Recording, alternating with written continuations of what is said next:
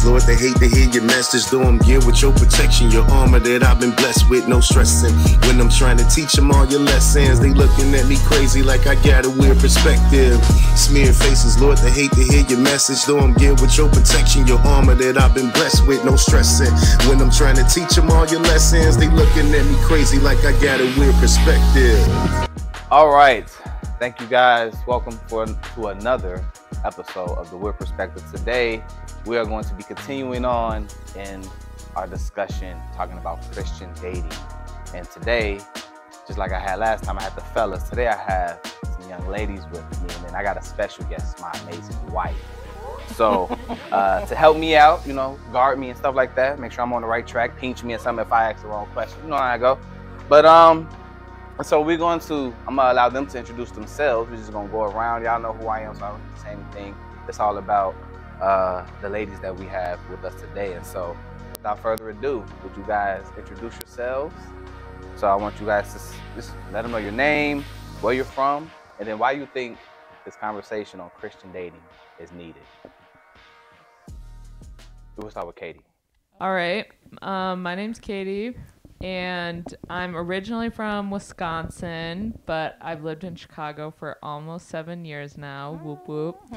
And why is this? I think this conversation is, I don't know if it's necessary, but it's helpful because I feel like we all want to talk about it. Okay. All right. Hey y'all, my name is Ariel. I'm from Chicago, West Side, but I also have roots in the South Side, so sometimes I like struggle. But I can see the mixture. Not you period. Mm-hmm. With your loyalty. Yeah. Okay, we'll talk about that later. Why do I think that we need to have this conversation? One, because these dating streets it's getting ghetto. And I think for me, like me and my friends, we're always having these conversations surrounding dating, but also, and I think the men are definitely having side conversations about like their perspectives on dating, but I don't think a lot of it is rooted in like biblical truth. So it's important. Okay. My name is Maryann, and I am from, I guess, still suburbs, but all the way up north, close to like Six Flags. Like Gurney? I'm not, to the west of Gurney, Round Lake Beach is where I'm from, but yeah. Gotcha. I know where that is. And then why I think this is important. I think it's important because, like Katie had said, like people want to talk about this, and it's always good to hear from other people. I feel like we're still a young married couple, so it's like I'm still remember very clearly the dating scene, but then I'm also married, right? So it's like this nice middle ground of like still fresh in my memories, but also new perspective now. Okay. And then I asked my wife, because she has single friends, and I'm pretty sure I hear used to have stories and more, stuff like that. and it's funny because I wish I still had as many as I did when I was more worldly. Because now I'm like, I could just get so many folks married, just pair these people up. But like, not so much anymore. But my name is Tawatha. I'm from Chicago, and I do think the conversation is necessary because the aim is always the same, right? The Bible and says to be fruitful and multiply. God loves marriage. And it's like, how do we get there? And our brothers and sisters in Christ are struggling out here in these streets because the world is so much worldlier than it's ever been. And how do you enjoy, which, I mean, Christian dating is supposed to be this long drawn out thing, but like, man, like we can't, but you got to do it, for a certain amount of time before you can get to that altar. And so, and I want to go to more weddings. What about me? I want to get dressed up. Come on, I feel like when we first got saved, there were a lot of people getting married. And we'll get into that, that's but the thing. I think there was a lot more people getting married. I feel like, man, there was at least 4 or 5 people getting married every year when we first became Christians. This is back in 2011, so there's definitely a decline. Been a culture shift. Yeah. And like we're supposed to stand strong at the church and not let the culture infiltrate. And I think that it has. I think that's what's happened. Okay. Yeah. So my first question for you ladies is, if you know any, what does the Bible say about dating and relationships? We gotta learn. Anyone can go. I guess, I don't know about dating per se, because I don't necessarily think what we think of dating is what was necessarily happening back then, context-wise. But at least relationship-wise, I think you kind of touched on it, right? Like, God loves marriage, and he says, be fruitful and multiply, and everything when God talks about himself and the son and just our relationship with him, a lot of the analogies are marriage. And they're all relational, right? So there is that aspect of it where it's like, okay, it's obviously a thing and it's important. But the dating piece, I feel like it has evolved drastically. Because back then, it was more of that arranged marriage type of situation. People were a lot younger, and it was just, this is somebody within your tribe and people group, and you just got married. Nice and simple. Yeah. Take us back a little bit. Yeah. Anybody else? The one that I feel like early on that they kind of used to drill in my head when I was like real young in my faith was, don't awaken love before it's time. Come on. And I still sometimes, I'm not going to say sometimes, but I feel like that's a scripture that I kind of try to stay grounded in too. But also have that piece where like, okay, God, I do desire marriage. I still want to date, but what does that look like with you? And so just praying, like, is this a season where I can be dating? Should I be dating?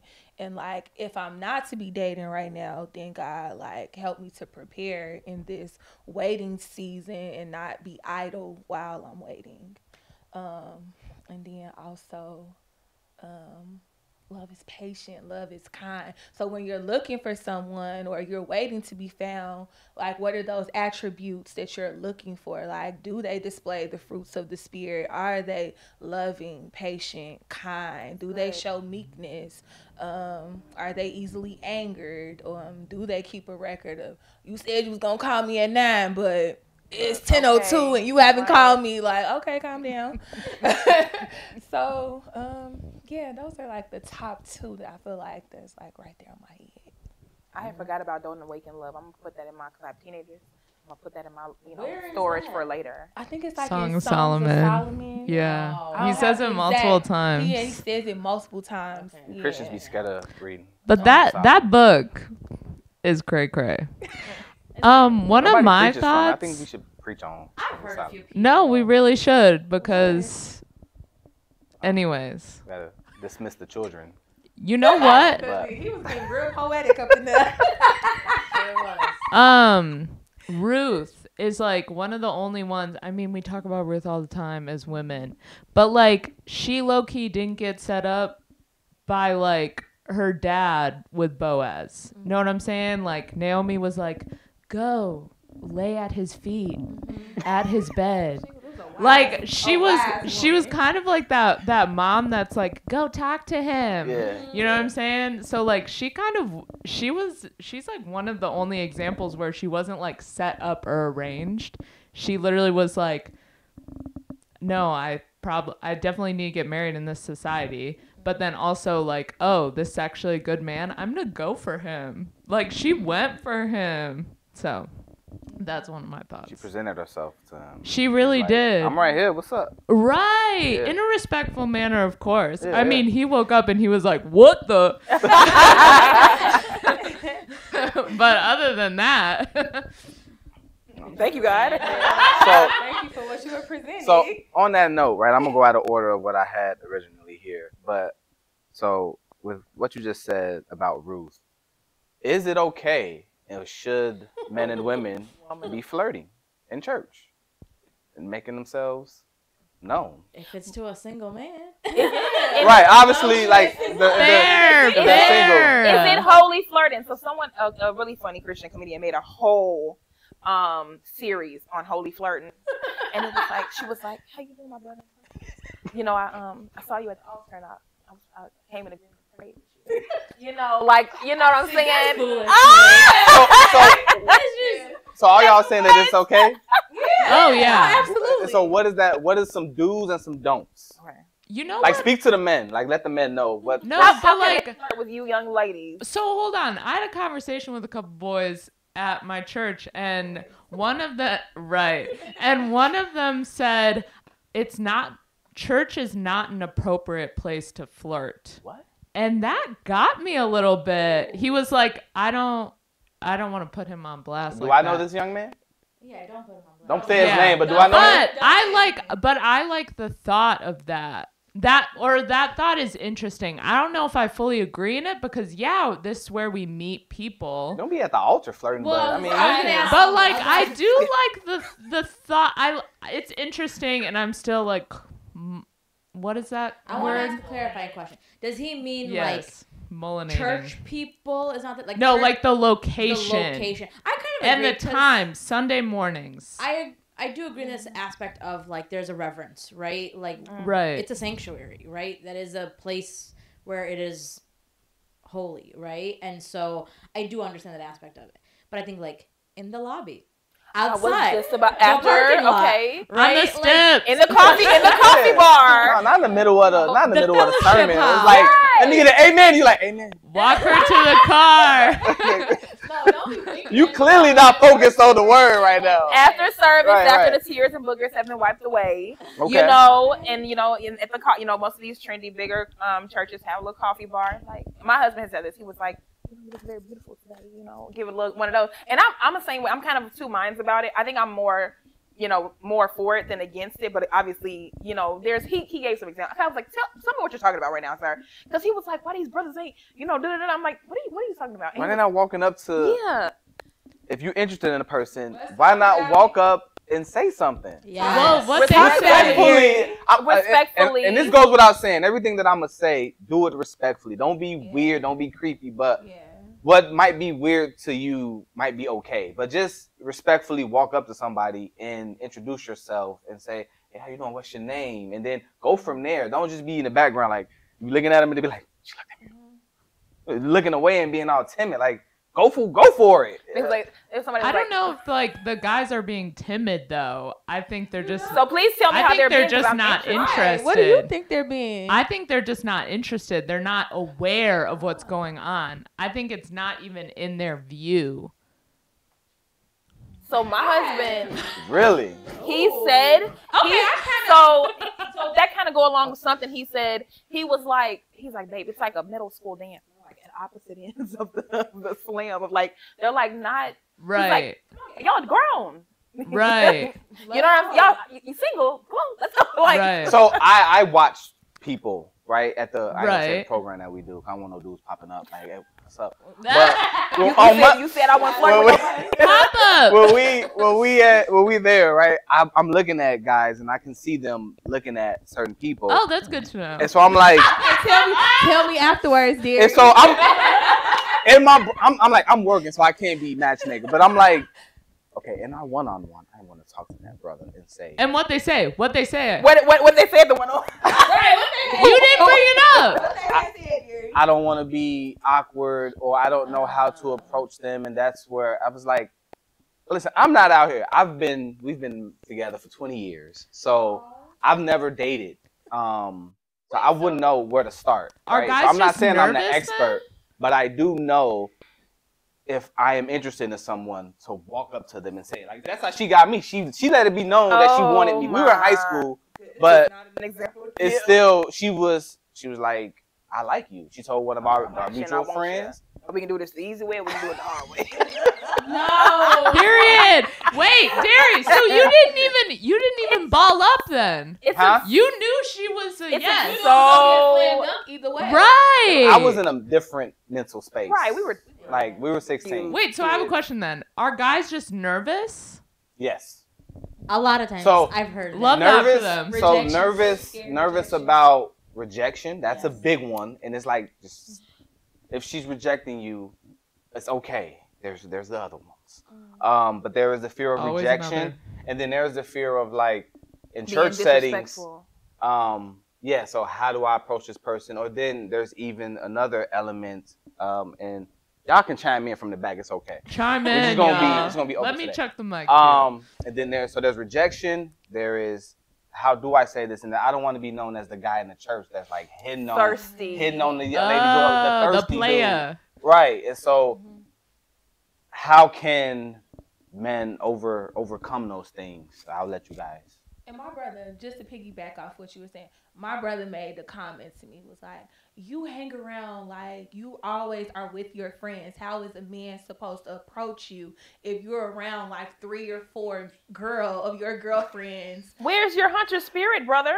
Okay. And that's what I said. So I'm like, be a gladiator. Say like, oh, I like you, but pull me to the side. Okay, I was gonna say that. Hey, walk up to her. Hey, how you like doing? That's fair. That's fair. Not every man's personality is gonna be type A, where they're gonna have that, right? Some men are a little bit more reserved, and that's okay. And especially sometimes it's hard. I mean, I personally think it works well when you have a type A and a type B. I'm very type A, extroverted, you know, and Ray is more reserved, you know. Did you pull him? And well, I mean, we were online dating, so it's like it was a mutual pull. It was a mutual, you know, yeah, it's really good. I guess that's the benefit of online. Yes, we ain't gotta, you know. Yeah.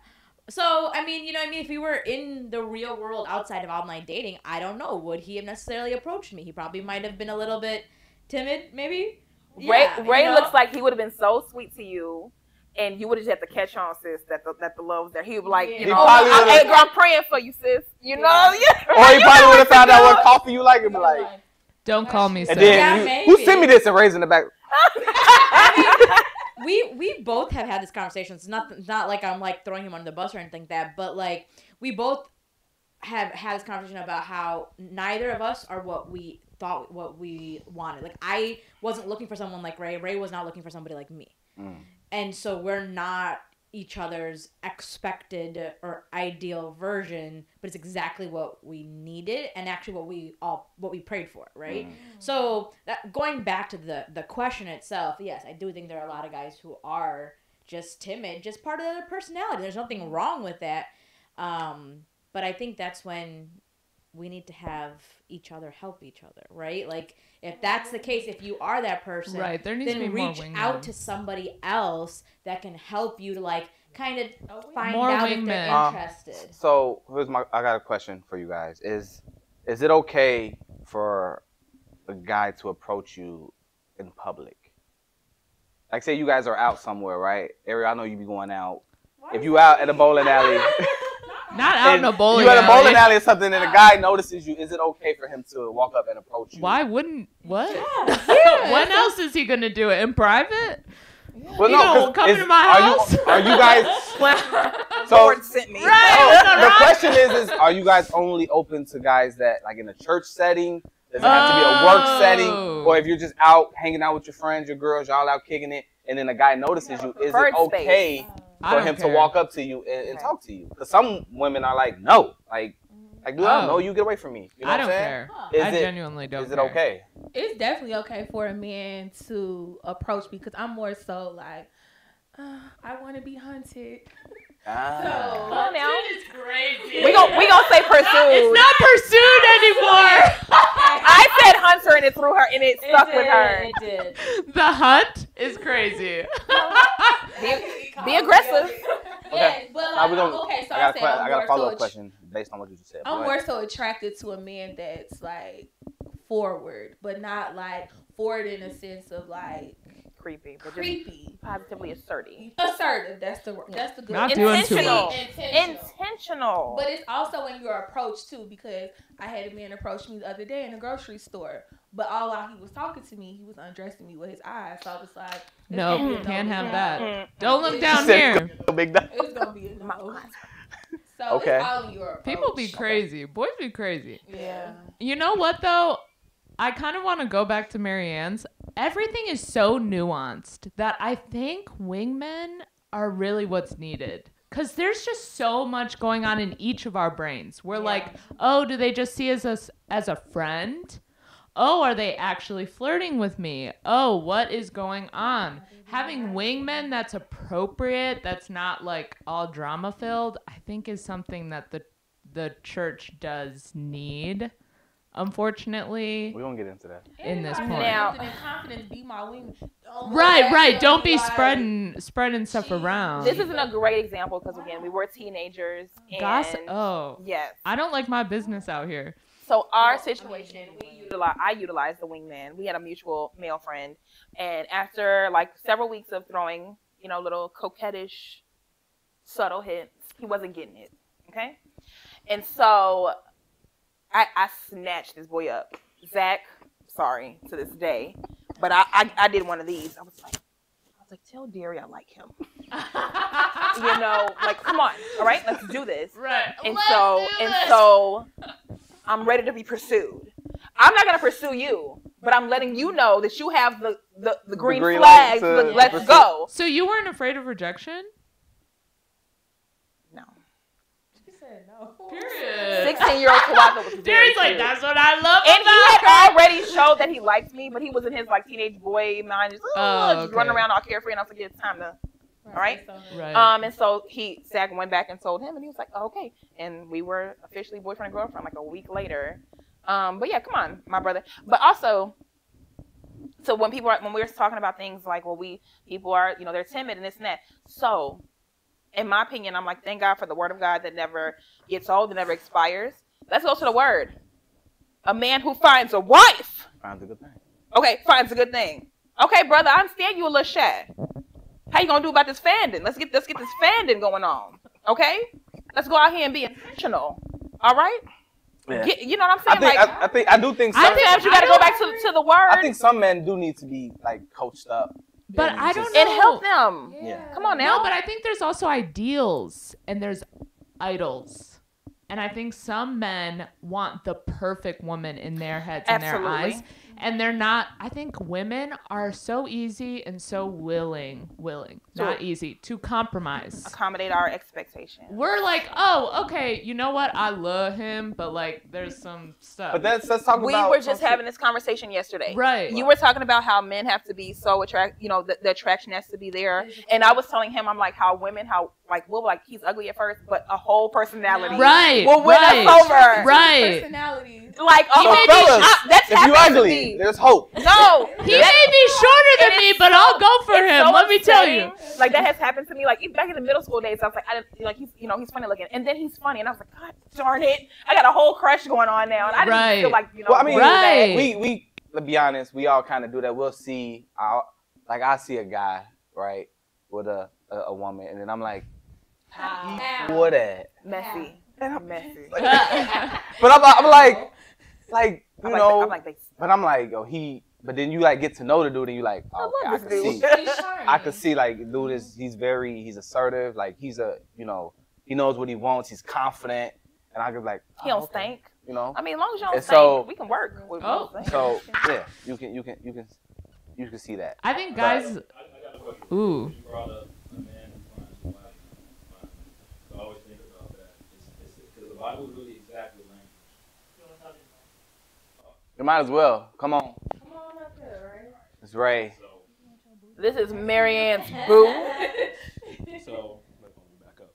There we go. If unless you're gonna stay, you just pop a seat right here. Yeah, put the arm on the chair. There you go. So the question is, a man who finds a wife finds a good thing, but that's wife. So it's not date. It's not, anything else. So a lot of women will look at that and say like, I can never pursue a man because it's like he has to find me. But I'm like, I can take that up until proposing, but I don't see any reason why you can't go ask a guy out or walk up and just like, You can still find something when something isn't comes to your friend. You know what I mean? It's like, oh, I found this, but it came, I think it's honestly to each their own, because just because a woman goes up to a man goes, I like you, doesn't mean it's gonna work out, because like that's happened to me in the past. Like I've been like, I like you, and it didn't work.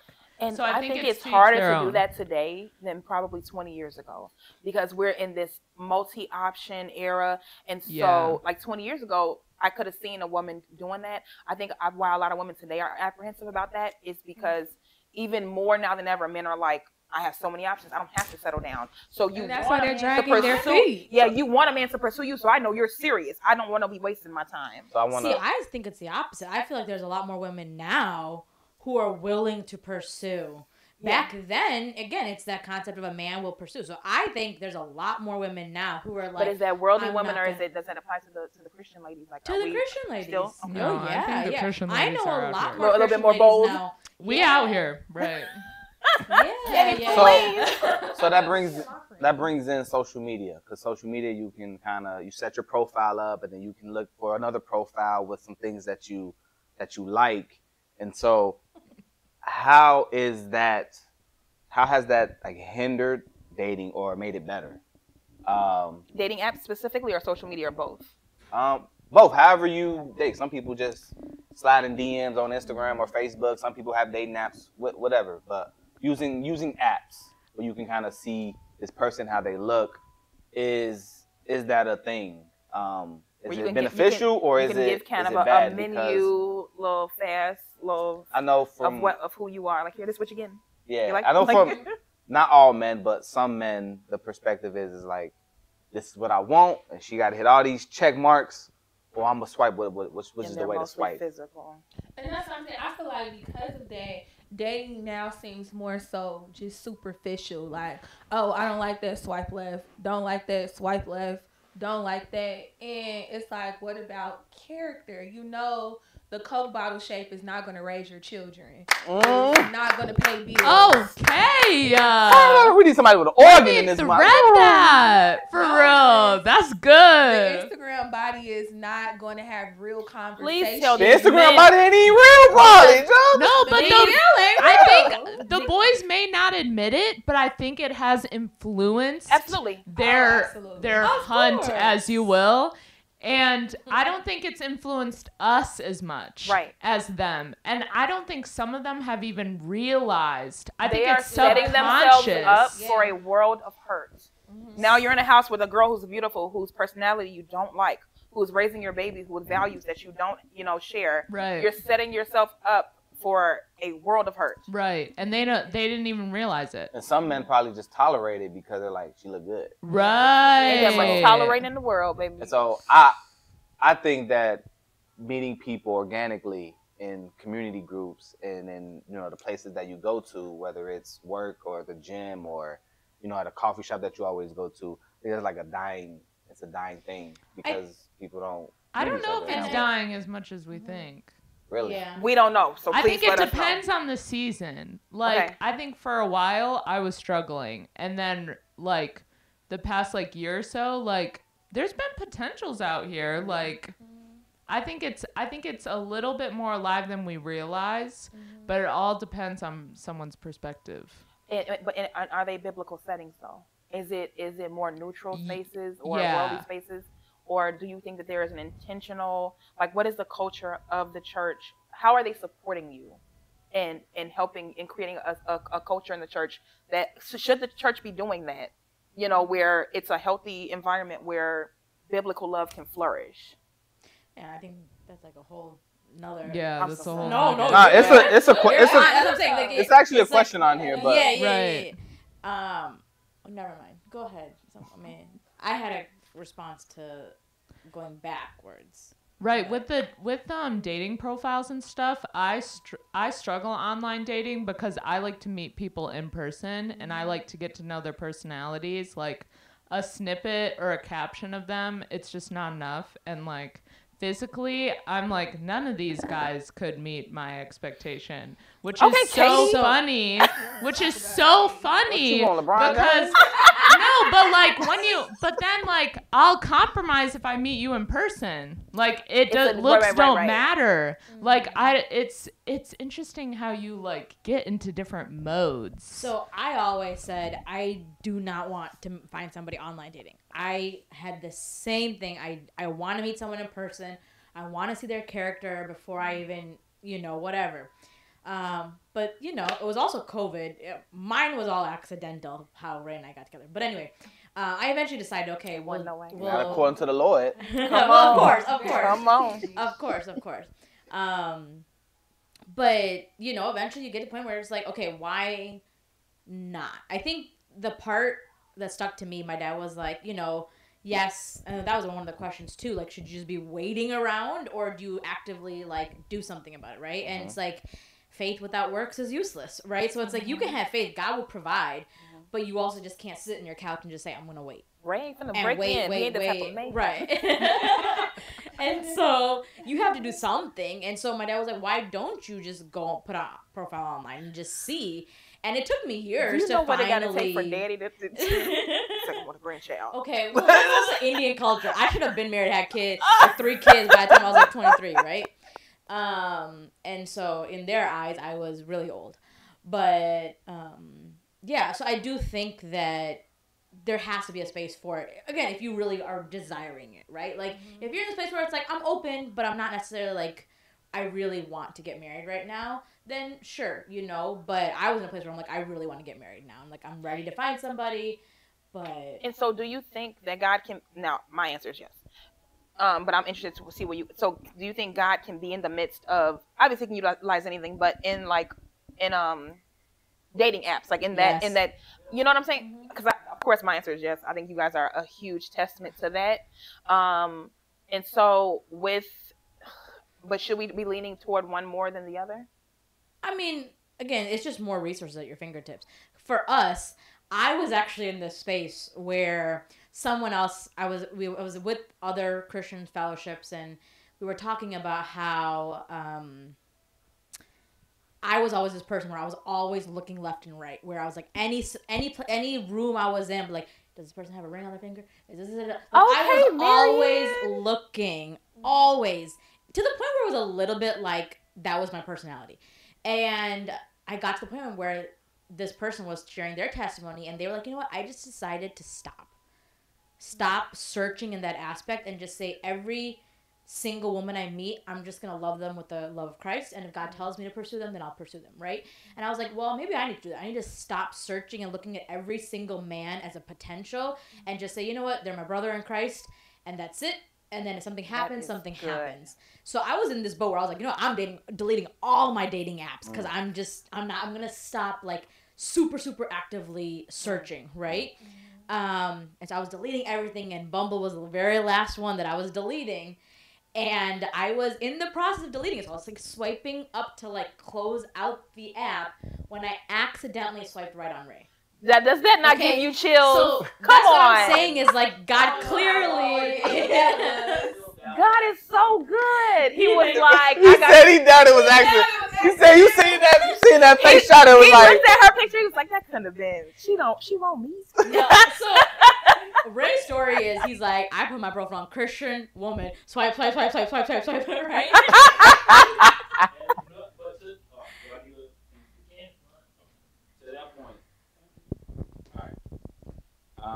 To that point, when I went online and went on Bumble, I put it on Christian, I put it on female, and I did start swiping, but I said, Holy Spirit, just, you pick one out. Grab my hand. And then that's how...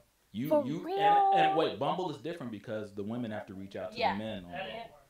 Oh, really? They changed it. Dang, for real? Wow. Well, back in the day, Bumble was different because you had to reach out to me. Yeah. I couldn't facilitate the conversation. Yeah, so when I accidentally swiped, it was like, ding, you're a match. So Ray had already. So then I was like, okay, now let me look at this profile. But then I felt guilty because I was like, I feel like I was supposed to be deleting the app. So am I disobeying God in like... even looking, because then I reached out to him and I felt so bad. And then someone was like, or it's the ram in the bush, like... Okay, ram in the bush? So then I was like, oh, okay, maybe it was. And obviously, clearly, I mean, here we are, married now, have a kid, I'm not going to crack. So, that's why I wear eyelashes. Yes, okay. God definitely works in the midst of dating apps. Because again, our entire lives, I mean, if you're of a believer... your entire life you're submitting into God, right? And so it's every move you make, every path, every little turn, you want to be aligned to God and his will. So of course he's going to be in the midst of even the new technology and the things that are happening. It's not like he's going to not be a part of all those things, right? It's a testament to your surrender too. Like, okay, I'm going to surrender every area of my life. And as soon as she just took that step. As soon as maybe that was just kind of like, okay, that's all I needed was a complete surrender. Like, you can have my dating life, you can have my desire for marriage, and I think Well, how beautiful would that be? We all got to that space of like, okay, I don't have to hold on because I think I'm in this tug of war with God, like, and I have to orchestrate And everything.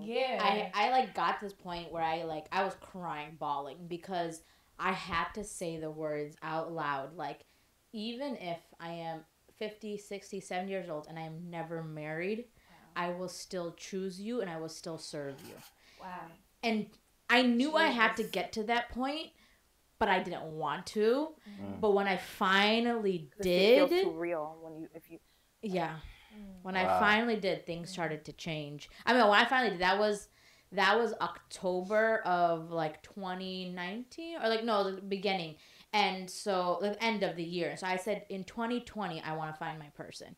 And we met December 13th, 2020. Wow. And but at that point I didn't know COVID hadn't happened, right? It hadn't hit yet. Yeah. So it was like the beginning of the year and I was like, by the end of this year I want to meet my person. And God, he said heard December, right? The very end, because it was October, and I was like, okay, this is not happening. Obviously, God is not a genie, and we don't always get those fast moves. 100%. But when we do, I feel like it's really like a wink from God, like every once in okay, once just give you a little faith, a little testimony to help go share and strengthen somebody else. So I know it's gonna help so many people. So I got a deep question for you guys. Even with talking about dating, using dating apps, what role should community and accountability play in Christian dating?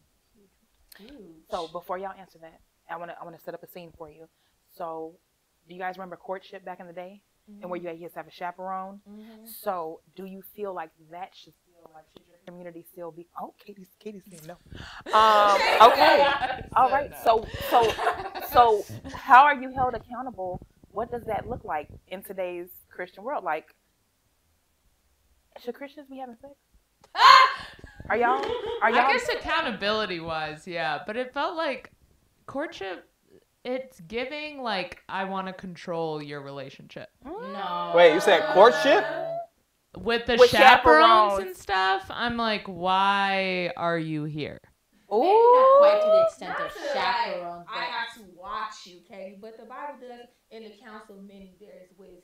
And but does that mean chaperone? So nowadays it means dating in public. Yeah, in community. And or going out and maybe yourself. in groups, going out in group settings, or even having a person like, I'm going out on this date.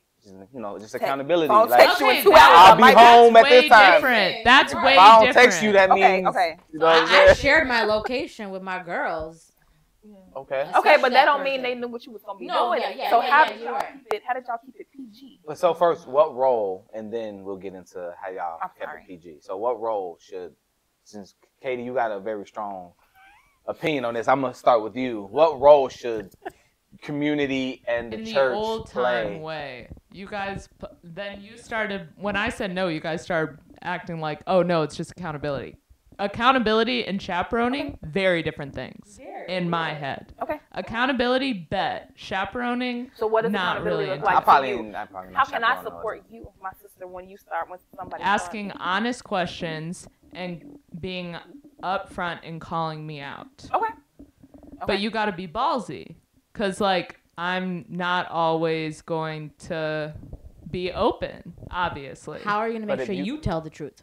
Right, that's the question. Is how do we have to make sure we? Because I know I wouldn't. God, if you're not telling the truth, then how? God's gonna convict me. Let me tell you. Accountability has to be both. That's a good answer, because not everything done in the dark. And so if Katie say, "Oh, we keeping it PG," it's very cute, and then a couple months later she's heartbroken because she didn't, gave him a cookie. Or she pregnant. And he didn't walk off, and we like, okay, what happens to the PG story that baby out? Me? So that's true. And we do that at our church. We're like, we're not going to beat you over the head. We're not going to chase you around. It's going to come to light. And then you're going to come crawling back here crying. And we're going to pray for you and grace. Because you can't, sometimes you can't control people's behaviors either. You got to let them fall. So if you got to watch me fall, then let me fall. It's not about controlling people's behaviors. Oh, but I think some people low-key be like that. In the church. It can be. Yeah. Some people can, but I think it's. When you make sure you have that authentic relationship. In your small group, in your like one-on-ones, in your like, it's your group of 3, having those honest conversations, I would love to have. But that's who you should be having. Exactly. You shouldn't be telling. You shouldn't be telling everybody. Every leader in the church ain't got no business telling you certain stuff. Right, Y'all for don't have sure. that relationship just because they have that position. Right. So that trusted community of people who you know are gonna keep it real with you. Right. But you don't always find that. Even in community group, you don't always find that. They're supposed to be your tightest group of people sometimes because you see each other every week. You give that time away to them. And not all of them you fully trust. And you shouldn't. And that, exactly. Discernment and next who to share with. Ariel, I want to hear what community. Right, Ariel's. Yeah, say your thing. Yeah. Why y'all doing that? Because you got something I know there. you got a good perspective. I want to hear this. Oh, no. I was just going to say, I think chaperoning is more so, like, I want to control you, but accountability looks different. Like, as my sister, and like you all were saying, like, it's not for the masses, but, like, your small group, your closest core friends should, like, if you're going out dating, this works for my friend group. Like, hey, I'm going on a date at this time. Like, text me at 10. Text me at 11. Am I on my way home? Or, like sharing locations. So, I think, that's proactive versus, oh, we failed. And you think? And I believe, me personally, I don't believe in the whole we failed. You failed. That's what you did. Y'all fell all right into yourself bed. into it hours before you failed. Especially if you're a believer, you felt those pricks of like, we probably shouldn't be doing this. Yeah. But what was the process before? Was you doing a little too much grooming? What you doing all that matching your underwear and your bra for? What's that about, sis? See? Who gonna be seeing next, my sister? See? Put on them holy underwear and keep yourself holy. Well, okay. What the old people used to say is tight, but it's right. Wow. Oh, okay. I think the chaperoning, again, I think it depends on who is chaperoning, right? Mm-hmm. Like, that's why I think group dating is great. And being in public is probably one of the best. And it really is. Like, as much as we don't want to. I mean, unfortunately, Ray and I didn't have that privilege because it was COVID and the world was shut down. So, I mean, things were slowly opening back up, but it was also December. So it was cold by the time, like, we were actually actively dating. And so we did have to, like, sometimes be in a house or whatever. And it was definitely not easy. But so that's when we were like, okay, we need to probably like, invite somebody over to come at the house. You know, if they got a mask up, whatever. But we were like, okay, we need to start like bringing people over to the house when we're here. Good.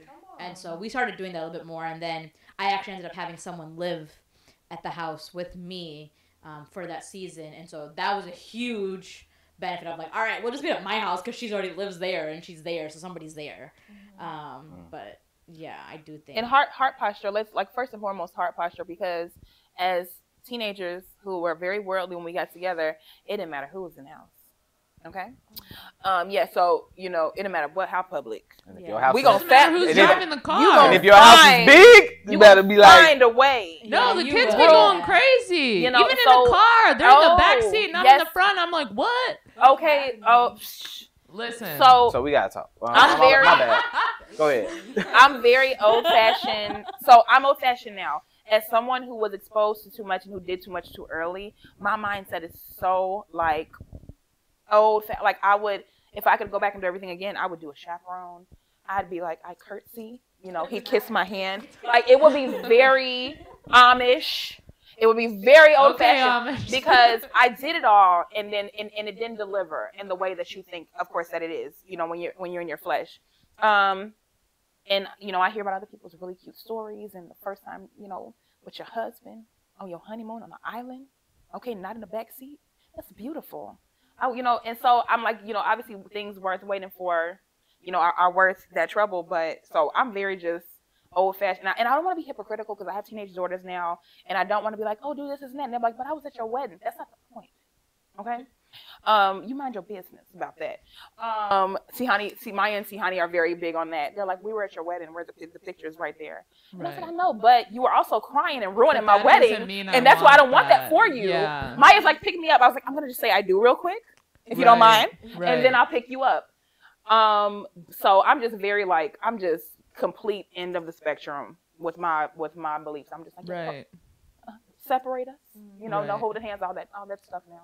And I think there should be balance though. Like, Yes. yeah, you have your days where it's just you two, but also you have those community. Because sometimes your head can be so up in the clouds. Oh, my man, my man, my man. I love him. I love him. And you're not picking up on those maybe pink flags. Maybe they're not all the way red flags. They Yellow maroon. flags. Exactly. Maybe they be yellow flags. And maybe your sis is like, hey, have you seen this?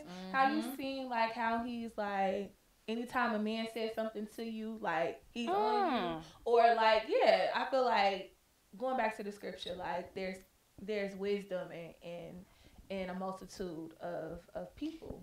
And this has to go back with this. What I have to say has to go back to a couple other questions too. But I think a lot of the problem, whatever, or issues we come across is because people just don't have a solid foundation of what is even marriage, what is the purpose of marriage, what, like, all of that, like, so much, even with guys, like, you know, the whole question of guys pursuing girls and, like, guys being, you know, timid and all those things, everything has to go, or, like, we were saying, like, guys wanting this perfect, right, like, perfect thing. If the people understood the purpose of marriage, and people actually understood the fact that, like, every single marriage is work. Easier. You have to, like, it's supposed to mimic our relationship with Christ, right? It is this act of, you need grace, you need love, like, you need mercy. You need to realize that there's going to be compromises. There's going to be places where you're going to look at yourself in the mirror, and that's what marriage is, right? The other person's going to have to hold you accountable. And so if we actually understood that baseline and people actually understood that, then I feel like the output would look a lot different. Yep. That's good. So I got a deep question about men. What is you guys' definition of a man? A godly man, or just a man? Or is that's all? I looked at this question. I was like, ugh. I was in the car and I was like, that's a lot. Because it's a lot. That's a lot to describe. But like, but also it's not. A man or a husband? Okay. Or a man you would consider for a husband? Yes. What is a man that you would pursue? I mean, a man that you would allow to pursue you. What are some characteristics that he must have? Those are two different definitions. Right. A man, what a man is versus what my type of man is different. What's your type of man? You can't answer. But we'll start with my wife and then we'll go around. Give you guys time. It's almost not even. But it's almost not necessarily even a man. It's more just like a follower of God. It's not even and necessarily that would be them being a man. Absolutely. But like, it's almost just like, what's a good? Yeah, clarify that. What's a good what makes a man God? good enough for you to date him? Right? Okay. Give me. What do you think? Give me top 3 a husband characteristics, attributes that a man must have. I'm trying to summarize. Okay. Knowing what I know now,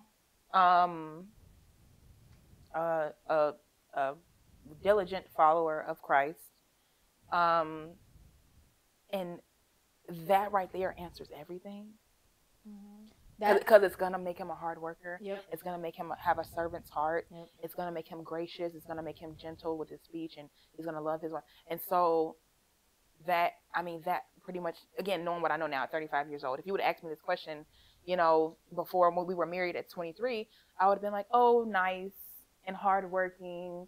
So what's a good time frame that you should see some of these things to even continue on in a relationship with a guy? I saw it with you in a matter at your young age. I saw it with you in summer school, in a matter of like 6 to 8 weeks.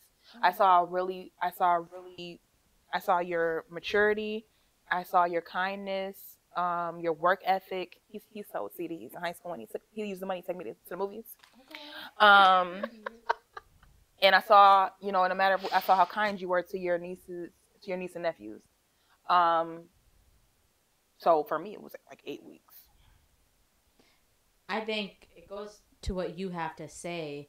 I always told my parents, I said, I want someone who truly, genuinely loves the Lord. Because if they genuinely have a real relationship with God, that means they listen to the Holy Spirit. And if they listen to the Holy Spirit, guess what? I talk to God. So God will let my future husband know what my needs are.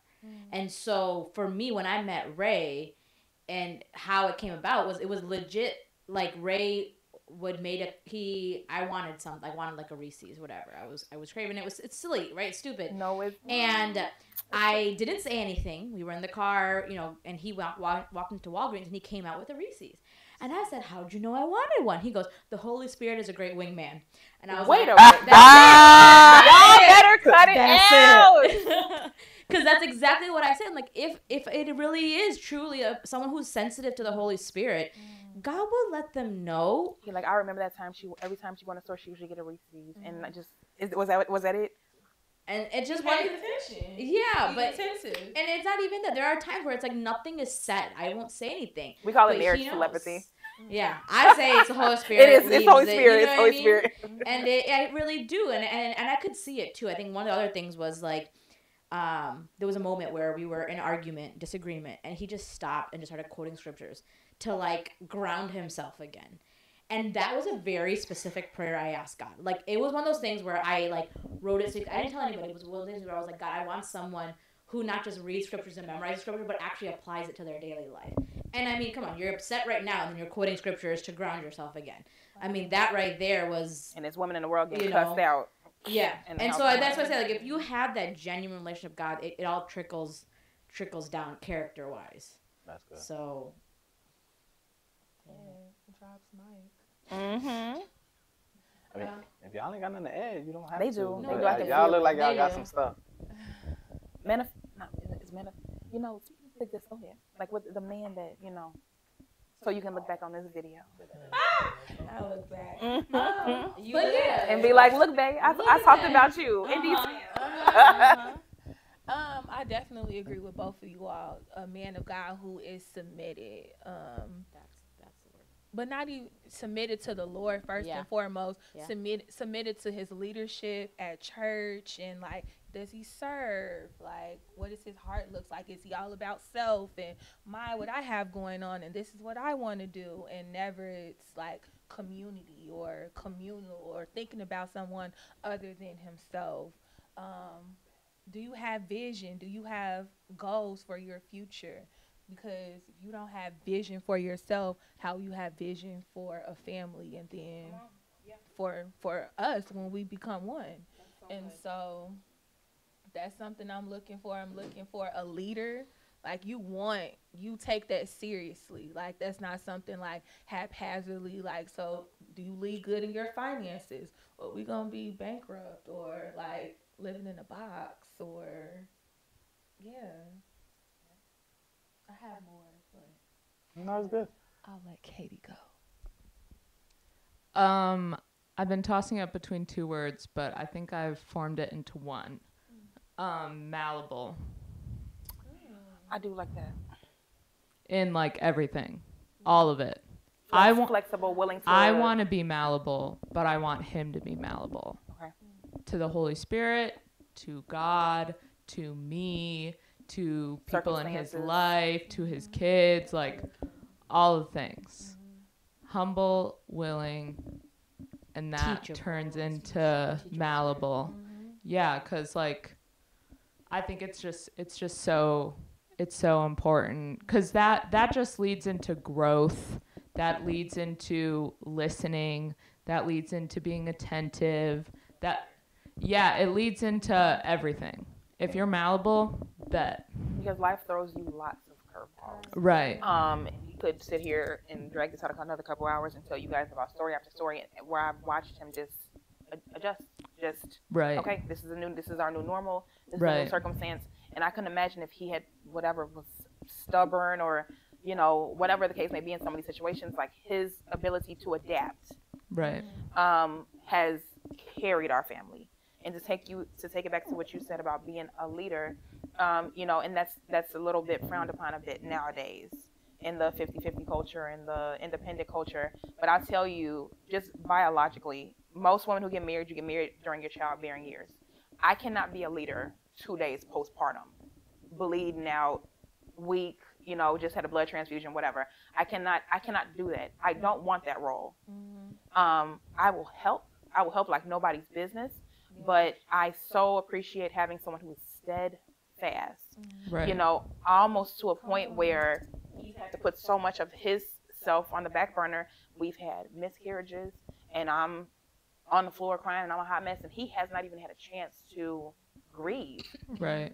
You know, and to be able to, to carry a family in the way that he has. Right. And does. And so that's such a good point. And I know it scares so many women because lead me, that means you're the boss and you're doing, and what if you do me? And I know it's scary, but it's because they don't know what it is to be led by a godly man. And that right there is, indescribable, an indescribable feeling. She said, not your hands was up. Oh my gosh! I surrender. There it is. I think we're willing to say that, but just wait. You'll be like, hold on. You said what? You decided. Don't talk to me like that. But if I meet him, I'm gonna ask him. I'm like, she's submitting. I'm gonna take that clip. Send it to her. Remember this? That has to go back to what submitting is, right? It's not just like, woman, go do this and do all these things for me. And, you know, I always say, I'm like, I have no problem cooking, cleaning for my man again. But, like, if it's... Yo, that's struggling. Ray said, you bet. But as we've talked about again, when someone is following Christ, they're submitted to Christ, right? And if we, as believers, know that ultimately, at the end of the day, God's will is the best for us. When a man is submitted to God, then there's going to be a place where whatever decision he's following under God is going to be what's best for you. But at the same time, again, personality comes into play because I am very type A. I make a lot of decisions around the house. But as a type A, and I think I had a great role model of my mom, and seeing a lot of godly marriages where I understood what submission looks like, to the point where it's like, I am type A, I am a go-getter, I am very much like loud, and, you know, here I am, and I want to do everything, right?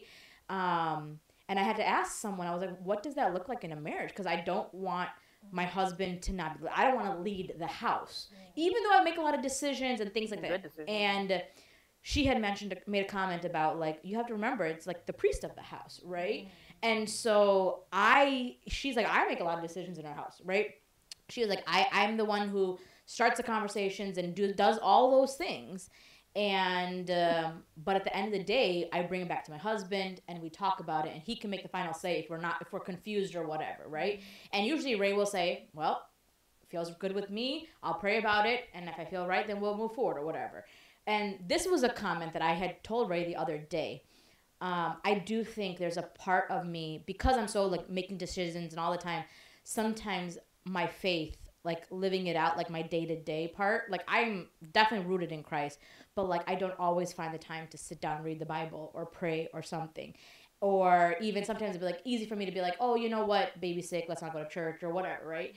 But even on Friday, we were all sick. RJ was sick. We were all sick with the flu and everything. And it was very easy for me to just be like, all right, we're all just going to sleep or something. But Ray was like, well, it's Good Friday. Like, let's watch the Good Friday service. And so, like, he's constantly, as the priest of the household, keeping us grounded in the word. And he always makes a comment, like, my job is to wash you over with the word, right? And so I see that, right? The priest of the household leading us in a spiritual way, keeping us as a family grounded in that aspect. I think there's a lot of that submitting under his authority as a priest, because again, practically our personalities are different, right? And so I think sometimes women who are stronger, they're like, how do I actually allow a man to lead when I'm the one that does a lot of the decisions and I do a lot of the leading? What does that even look like, and how is that even possible? But also you have to know that if you are that type of woman, being humble enough to say, I need to make sure that my man leads, right? Because it's easy to just take over and not leave that space for the man to be the man. And only because I had great role models that I know how to do that. Otherwise, I feel like I probably would suffocate him. That's good. Oh, go ahead, Adam. Oh, we got the producer coming out here has a question. So, well, not really a question, more of a comment. I think on top of all of that, the role of a leader too is to delegate tasks. So he knows what you're good at, he knows what he's good at, and what the Bible calls him to do, and then also like what you're able to do with whatever your physical abilities are, and also your mental abilities. So I think all of that also comes into play. All right, producer. Come on. All right. Wisdom and gems. Okay. Taking notes. Okay. So we got a couple more questions. I'm gonna let you guys get out of here. How far along should a man be in life in order for you to date him? Well, I can't Wait, answer no. that. What do you mean by that? Like how accomplished? Like where should he be?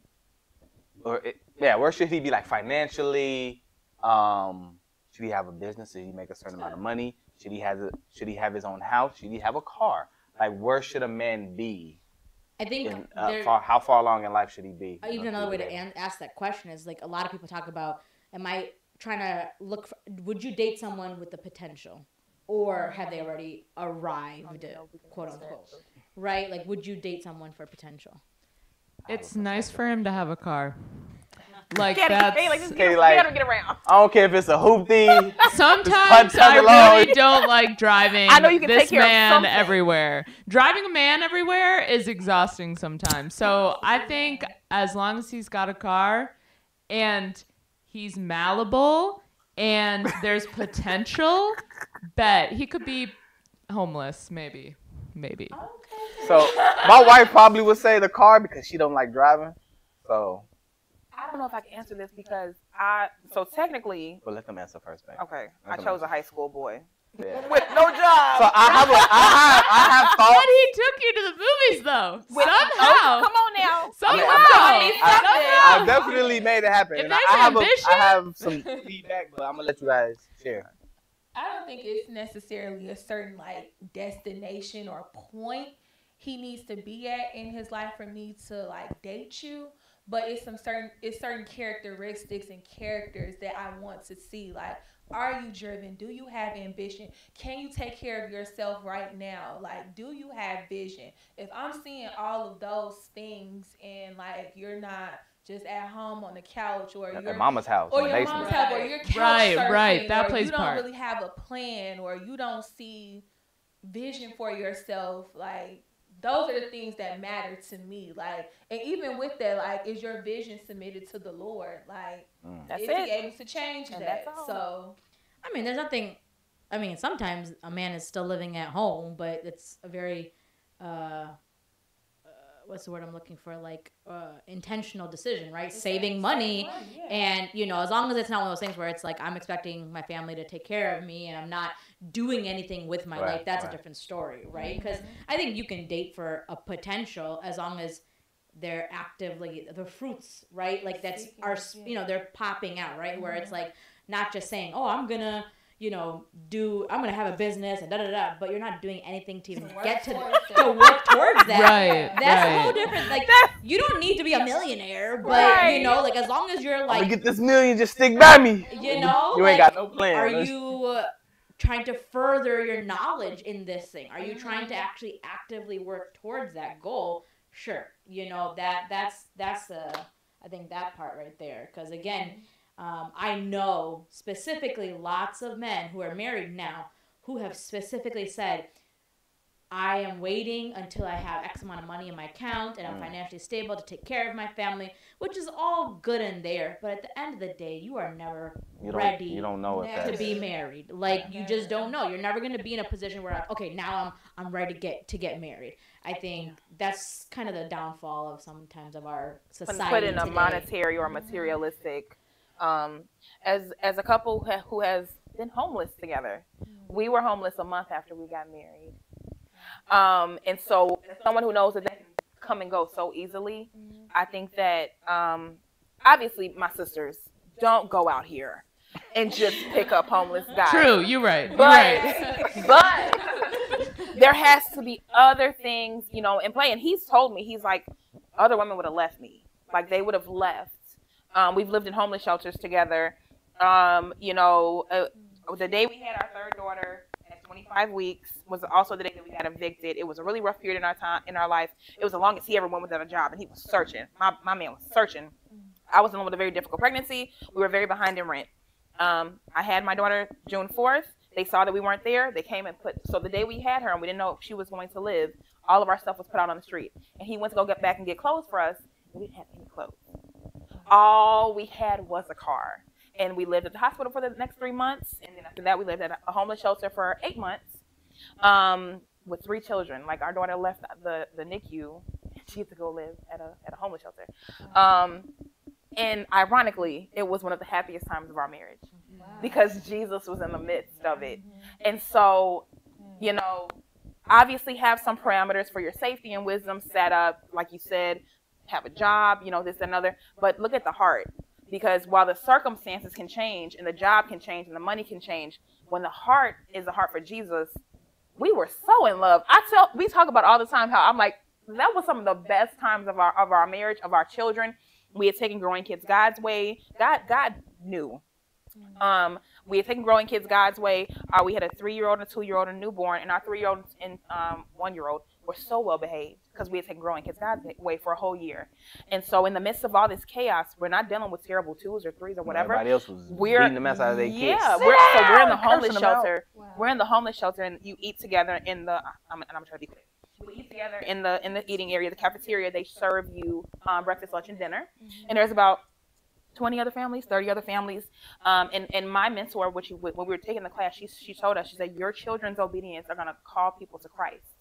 Wow. And so we're at the lunchroom, and we go together, me and him. Lily would be, our little baby would be in her little car seat, and our 1-year-old would be sitting at the table like this, waiting patiently for their food. And all the other tables around it's utter chaos.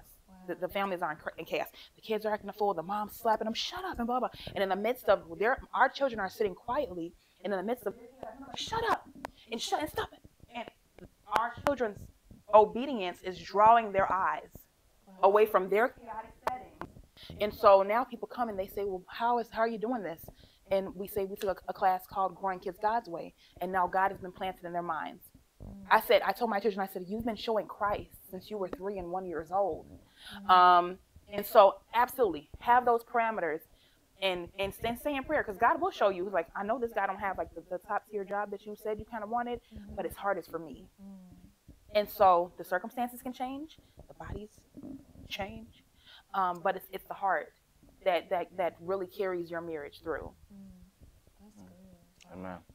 Amen. You could be at that high-paying job, and then all of a sudden, you know. Well, we see people do that all the time, you know, and the market crash, and then now people is committing suicide. What you jumping out the window for? The woman is like, I'm divorcing you because she was only with him for the money, and now the money is gone, and or you God, know, the guy's identity is wrapped up in being this provider and da-da-da-da, when it's like, no, your identity is in Christ.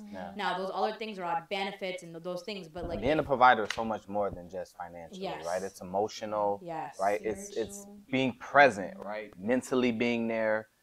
So there's a lot more things than just being a provider financially when it comes to that. My husband is so good at coming home every single day from work and like saying hi and being nice to all of us, and I'm not good at that. After a baby little 4 or 5 hour shifts, and I walk in, I'll be like, ugh. And my husband every day comes in and he's like, hi, how are you? And he's like, and I'm like, I don't know how he does it, you know, but providing peace. Well, you got to be it's intentional. It's not just. Do you always feel like it? Well, especially in our last living situation where we lived in this building that was crazy. Love Laramie. Oh my goodness. Shout out Laramie. So that was definitely where I didn't want to go home. And when I did go home, I would sit in the car and I would just have to pray, like, because I'm like, I want to like just being transparent. I want to shoot all these dudes on this porch. Like, it's just. How you was gonna shoot him and have a gun? You didn't go to punching first. You went straight to shooting. Yes. Oh. Yes. Okay. Shoot him with the word, right? Y'all, Adam is churchy. He is born in churchy, and he has this, and he's young, but he has this old churchiness about it you can't shake. You gotta meet his dad. Ask, are you single? Okay, are you looking for somebody? Okay, all right, we got keep this in the. Hold shit. Do you feel like you have to be financially there? I feel like the standard is there, even though I'm not. I'm not there, but I feel like the standard is, which is a lot of pressure, I think. That's your personal standard for yourself? Who's putting the pressure? Society Okay. standard. Who's society? Everybody as a collective. Do you feel like other men in the church put that pressure on you? Yeah, I think it's the idea of being a provider, but not directly expressing like it's more than just finances, and living in or dealing with the prosperity message type of a deal. Having to combat that because people are like, oh, you gotta have money, you gotta go to college, you gotta have a degree. The rat race. Not everybody is geared for that. Yep. I dropped out of college after a year and a half, and I'm still every step of the way, ever since I dropped out, like I'm 28 now, I've tried to figure out ways to make money no matter what. Like even during COVID, I still had to like scrap and make some money some way, somehow, do random odd jobs. So I wasn't always completely broke. I didn't have like money in the bank, but yeah, I don't know, it's just He can go get some food in Starbucks. And He's a good man. he can take you out. He's a good man, Savannah. Well. And I don't endorse anybody because they're single and Christian. I just want to put that out there. Yeah. Some of y'all need So- to stay over. It's definitely, I agree. and that does lead me to my final question: is does the church properly set us up to be married? It did for us. It did for us. We went to a church that was not perfect by any means, but they put us under amazing mentorship, and they had, classes galore, biblically A lot of classes. sound classes, and we just got addicted to them. And we took so many classes. The one that saved our marriage. Love and Respect Love and by Respect. That one's a Emerson. good one. Good. We're about to redo it, just because maintenance. Hey, you ain't gotta wait till things are bad. But we were mentored under an amazing couple, Phil and Tasha Collins. So God is so good that we were celibate before we got married, even though we had 2 kids. So the Holy Spirit came in and convicted and was like, y'all shouldn't be doing that. Y'all ain't married. That's nasty. And so, That's nasty. and so for almost a whole year before we got married, so we had one slip up, and that created Lily. So I'm if you look at my wedding pictures, I am pregnant at my wedding, and that was a slip, but we didn't do it again after that. And let me tell y'all how good God is. Let's talk about honoring your Darry's obedience. like, what? It's really hard because Wait. when you live with somebody. Say it again. Say it again. Listen, if you've been doing something for so long, Right. then you just be like, I'm gonna stop. But it's like it's right there, and then the person who Not it. And comes out of the shower and they your be girl- like, your girl "Can you was- just go straight to the room and your stop girl working?" was 23. Okay, things are in place still. Not Okay. it. It's All right. right there. It's I'm crazy. I'm gonna just leave the house. Let me know. Hey, she. Thank you. Right. But so yeah. Right. But when we got married, this is how good God is. He honors your effort. And so it was almost like 6 months free of premarital sex. And so we get married. God is so good, y'all. While we was nervous on our wedding night. It was cute. It was a little. It was so like. I don't want to go too far. When the cameras go off, I'm gonna share a little bit more with you later. But it was adorable. You can tell because he getting embarrassed now. It was so sweet. I'm literally pregnant, and it was just very sweet and tender. And I was like, I'm gonna tell y'all something that's really I can't say on camera. Oh my goodness. All right. So, what was the question? How is the church? Yeah. Right. How is the church? What? Is the church properly preparing singles for marriage? And even married folks, is it, Supporting a successful continued marriage. Yeah. What do you guys think? I would say my current church community definitely is, because first you have to ask yourself, are you under sound theology, sound doctrine? Like, can you go back to scripture and say, like, okay, my pastor preached on whatever on this text. Can I find this in the Word of God? And I can say honestly, yes. And then also, like, are you being discipled? I feel like Actively, that's one piece I feel like I would like. I feel like that is missing in my life, to have just like an older woman to do life with me. But That's a whole nother topic. yeah. I feel like in my He said, say it again. someone to just walk life with me and just like, because I feel like I'm discipling other younger ladies. Amen. But I would like to have that also. Like, Take me to Chipotle. Yes. Drive me around. Let me sit in the back and be an Uber. Let me. Yes. Okay. That's a real thing, though. There's not, like, I feel like our generation is craving it. Discipleship. Where are these old people at? They're not. Where are you at? They don't like the word. No, but you know what? They not gonna watch this, Katie. Anybody like 45 and up, they not watching. If you're watching, girl, if you're watching, hit me up. I'm just Take me kidding. to Chipotle. Even if Me it's to not someone in Chipotle. your local church buying you a local local Bible. Yeah, people aren't doing it. That generation, like, there's a gap. The generation before that, they did it, but that generation right before us, I don't know where they don't at. do it. Everyone No, but started they calling got caught- everybody nosy. They Everybody got caught said, up in "You're their doing too kids. much." They got caught up in their kids, though. I think that was the thing. It probably is part of it. How can I'm trying to get this household in check. I can't even help anybody else. But I'm talking about wanna the speak to women that? who not with little kids. Like, I'm talking about the before that, right? Oh, like the I'm talking grandmas? about the ones who like have kids out of, like, they're out of Empty out of nesters. Empty nesters. They're just empty nesting. What the My heck? mentor is in her 60s, and she's currently, her and husband are retired. They are in a top-notch RV, They living their best life. traveling. They living their best life.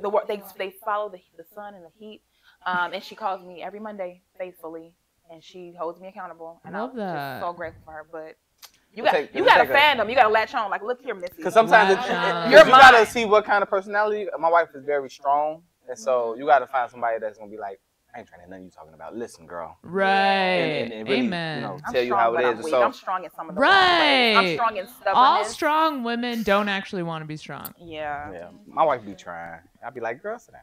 Bars. Bars. Y'all hear me? Bars. I think I'm the like, I do want to sit I think down. we become strong because out of necessity. yes, we don't want to be strong, y'all. I want to be I want to soft. be a stay-at-home wife. I'm a damsel in distress. Let me rest say in from the shower. answer to your question though. I think the church is really good at teaching theology and like teaching principles of who we are to be as followers of Christ, and I think that applies to marriage. But I think we need more couples, more mentors to be more candid about what marriage actually is. Like, I love when Maryann's like, this is how it really is. You know what I'm saying? I love that. And I think we need more people like that. Like, I'm even thinking about even back in Wisconsin, like, oh my gosh, there was so much faking going on, so many secrets, so many, you won't know that until, or we're not going to talk about that, or let's not do that. And you're like, no, like, let's actually, and I loved when my mentor was like, this is how it really is in the bedroom. And you're like, what?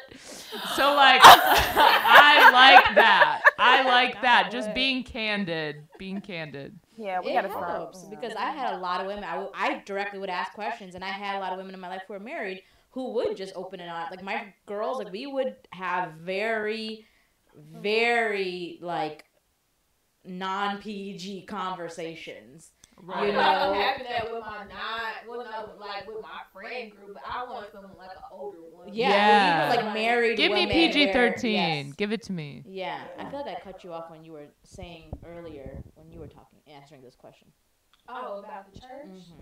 Oh no. I was saying and so I agree with Katie and just like theology and like, preaching the word. I feel like it's there.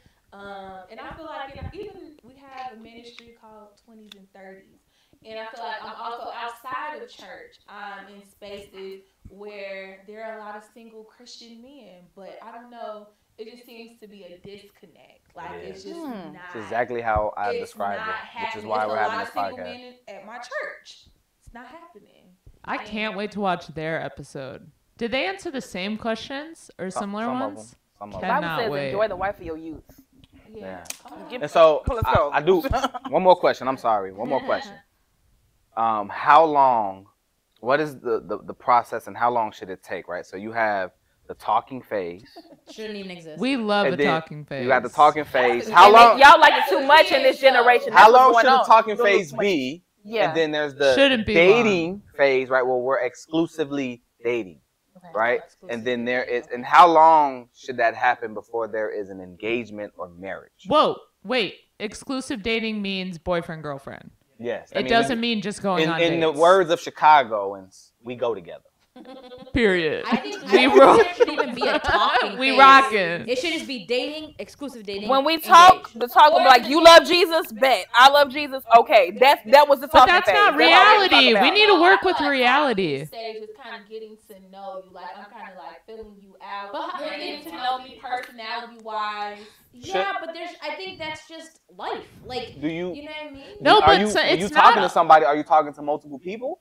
Not me. I'm not good at that. She said not over him. I'm not Sometimes. Good at, I'm not good at multitasking. Right. I call you the wrong name. Hello. Okay. My bad. So if it's a guy, he walks up to you. But this y'all- is a guy's question, though, because a lot of times we're in the talking phase because guys keep it there.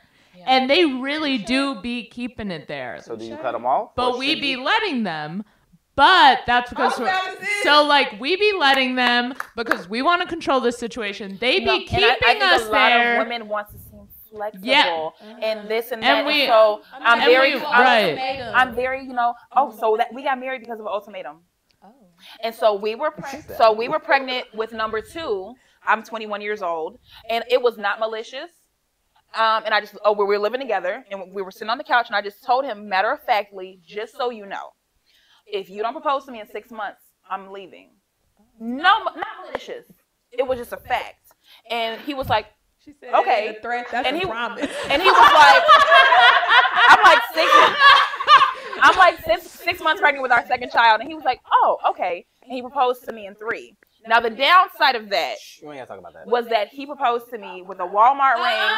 Get that Walmart. Where Walmart at? No, it wasn't nothing wrong with the It Walmart. was real though. It wasn't You even ain't got real jewelry. Did you get a my discount? What do you Ross give you the bonnets little in my discount? Cause I worked there. on the couch. The setup. Look, I had people, yeah, that happened to a lot of people. And I think sometimes guys just get so nervous, and then it's just I was like, trying to I'm do gonna the do it. spot. I had seen it in a movie or a show or something. I was had trying a- to be I spontaneous. had a bonnet on and and I was my trying to like, I'm pajamas. gonna catch you off guard. Because if I take, she nosy. So if I'm doing anything and I'm like, I need to be It done, could've like we been- going out. it She's could've gonna been be like, date what we night?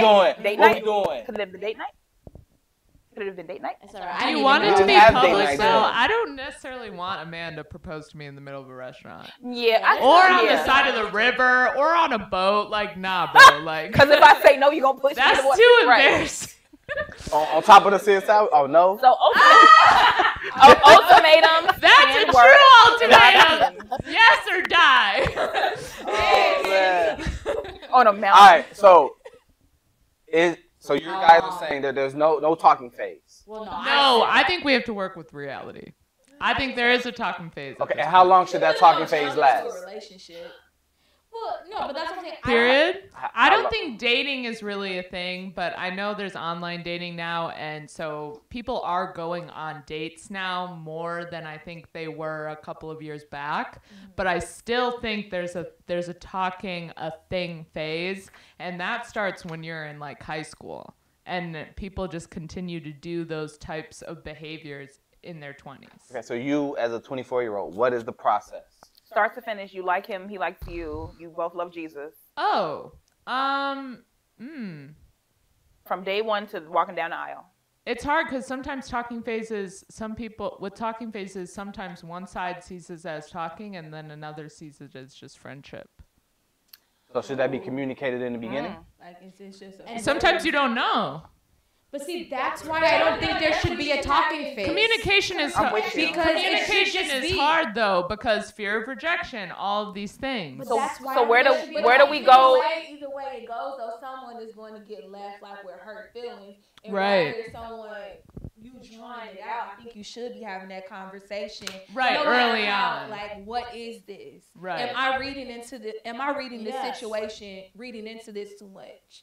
The Right. moment that one person is interested, just say Or it. has feelings? Or just say something, even if it's like, I think I'm interested in you. I would like to get to know you better. Like, it doesn't have to be you're exclusively dating, but it's just like, I want to get to know you better. And you can call the talking phase, whatever, but I think there should at least be an intent set, right? Off the Because bat. this is the problem. We're going back and forth. Do they like me? Do they not? And then we have this conversation about a lot of guys want that. They need that emotional security. Right. And women give it to them Right. without any kind of commitment. Right. And so, yeah, it's free therapy. It's free security that they're getting, like as a wife should provide for, and they'll just get it from all the different women without committing, because what do they need? What do they need now? So talk about in this generation how men really just I would say a lot of single men is attention. Like, I recognize that there's 10 of you to me, to this one man, and so I can get attention from you.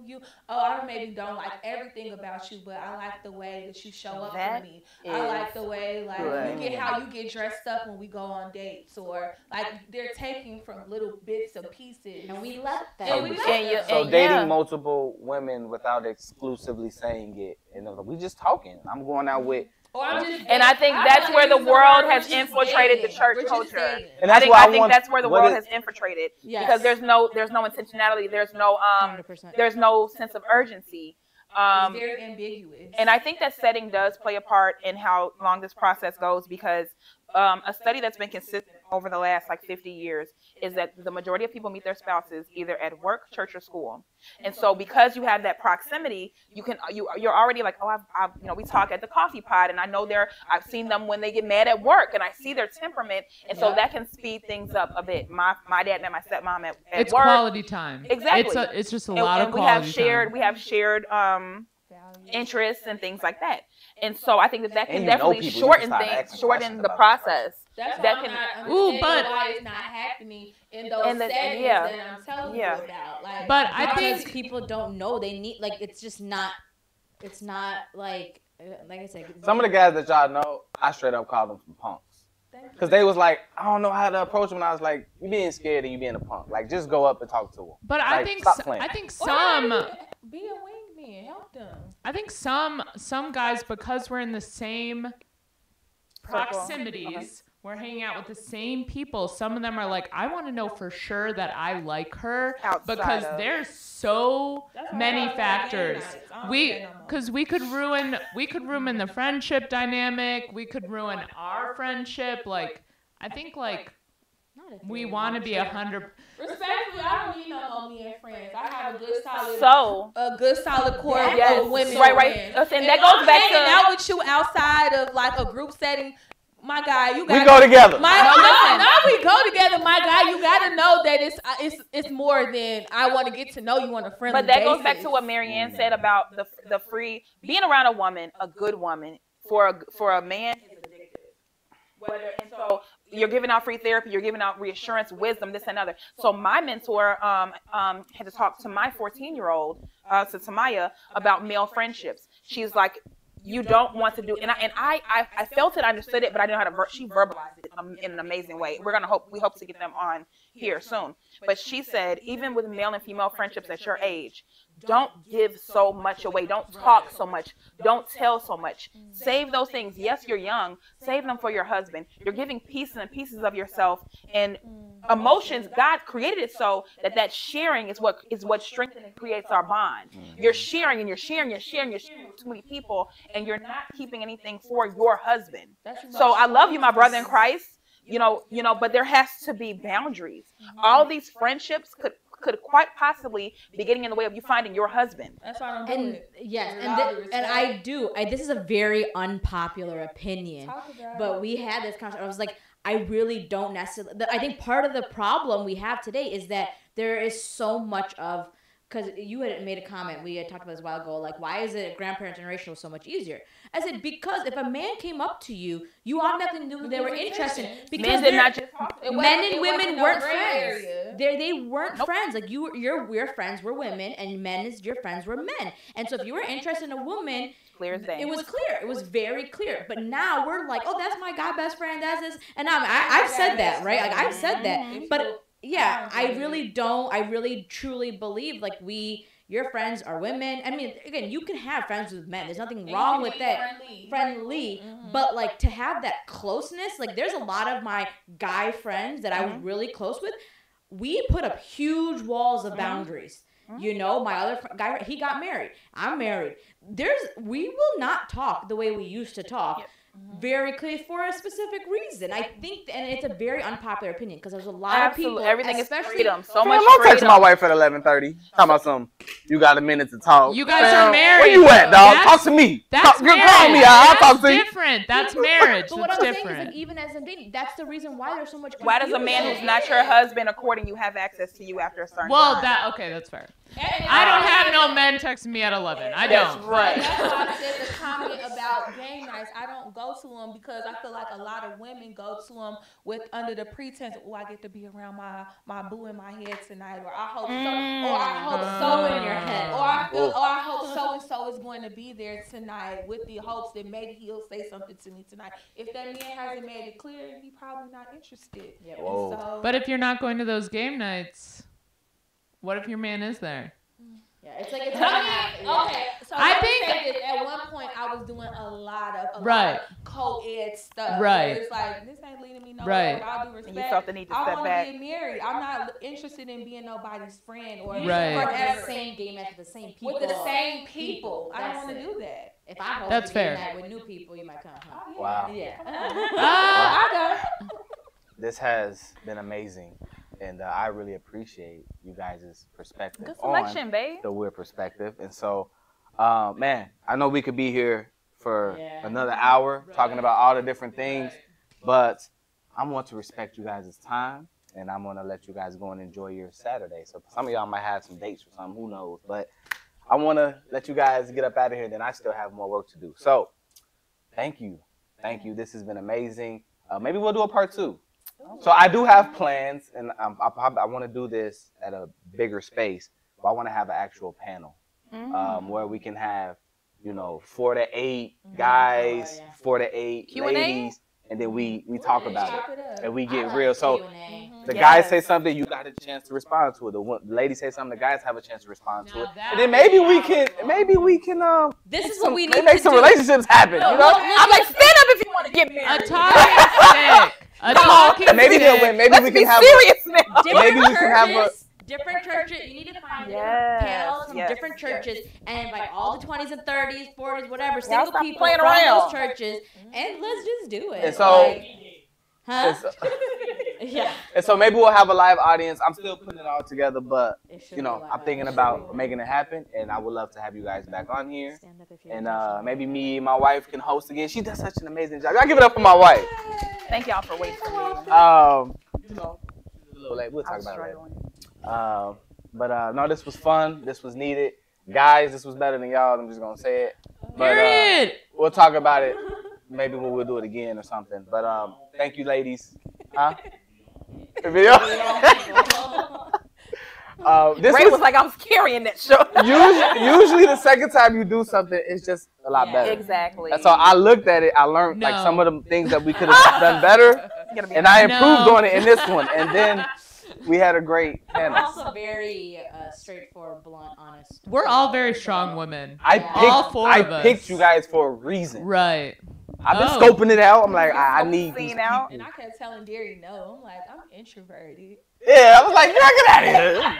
If you don't let the Lord use your She is the loudest person at Slam. It was like, That's girl. true. I'm That's still an true. introvert. It's close I'm to the same. I'm true. the same way. That's Because when my battery But goes, when I told you, once you start talking, you're not even gonna realize these cameras are here. all right, I gotta get my cheering. I gotta get my So- 50-11 cheering. Thank you again. But it's been a wrap. Until the next video, my name is Darry. This is my amazing panel, my wife. I'll holler at y'all on the next one. Holla.